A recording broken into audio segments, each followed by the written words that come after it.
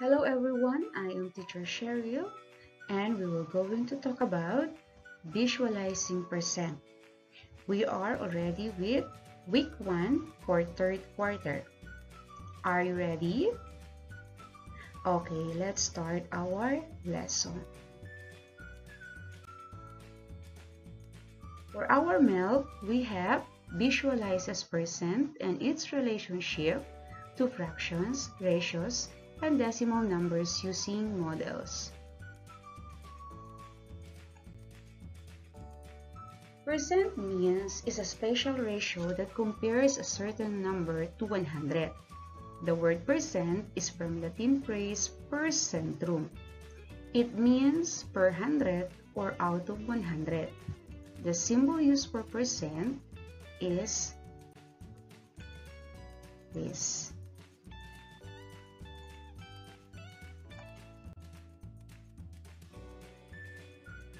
As you can see, we have 100 squares, but we only have one shaded square.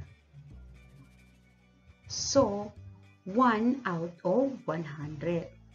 Therefore, we have 1%. Next, 1, 2, 3, 4, 5, 6, 7, 8, 9, 10. So we have 10 shaded squares out of 100. Therefore, we have 10%. Yes, very good. Now, for our third figure or illustration, we have 100 shaded squares. So therefore, we have 100%. That's how easy to visualize our percent. Let us try visualizing percent in solving word problem. Veronica and Ron earned 100 pesos for selling face masks. They gave their mother 80 pesos and put 20 pesos in their coin bank. What percent of their earnings did they give to their mother? What percent did they have? Let us show the model. Okay, so out of 100, they gave their mother 80 pesos and they have the 20 pesos for their coin bank. There are 100 parts in all. The shaded part is 80 out of 100 parts. Write 80%. Read as 80%. The unshaded part is 20 out of 100 parts. Write 20%. Read as 20%. Percent is a ratio that compares a certain number to 100. It is a ratio whose meaning is similar to fraction with a denominator of 100. Percent means hundreds, so it can be written as decimal, and a decimal in hundreds can be expressed as a percent.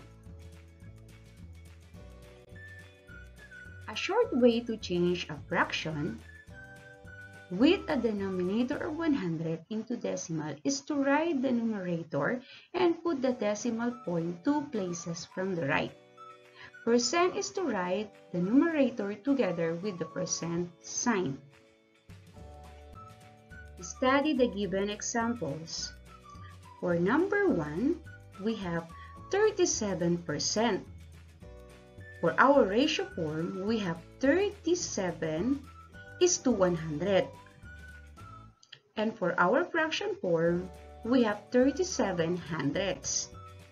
For our decimal form, we have 37 hundredths.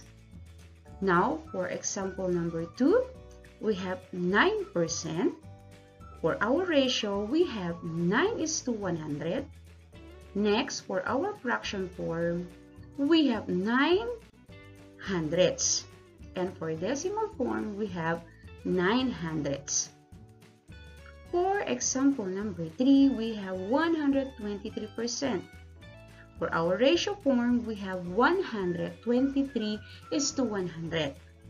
So for our fraction, we have 123 hundredths or 1 and 23 hundredths.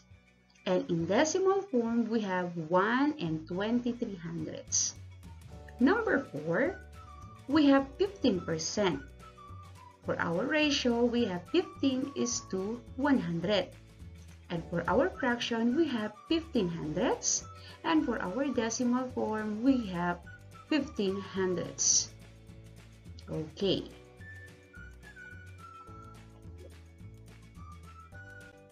Okay, kids. Now complete the table by finding the percent, ratio, fraction, or decimal form of the given numbers. We have examples 1, 2, 3, 4, and 5. So, we have also our percent form, ratio form, fraction form, and decimal form. For number 1, our given is ratio form, which is 45 is to 100. So, we're going to look for our percent form. So, we have 45%. And for our fraction, we have 45 hundredths. And for our decimal, we have 45 hundredths. For number 2, we have 27%. For ratio, we have 27 is to 100. For our fraction, we have 27 hundredths. And for our decimal form, we have 27 hundredths. Number 3, we have 64%. 64 is to 100.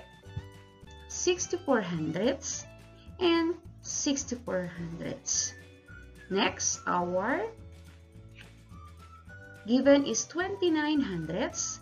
For letter A, we have 29%. Letter B, we have 29 is to 100. And for letter C, we have 29 hundredths. For number 5, we have 8%. For our ratio, we have 8 is to 100.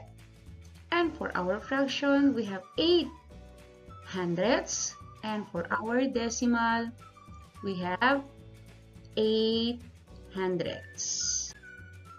A percent is a ratio that compares a number to 100. It means per hundred or out of 100. The symbol for percent is this. The symbol percent replaces the place per hundred in a ratio and the denominator 100 or hundredths in a fraction. You can visualize decimals, fractions, and percent using 100ths grid.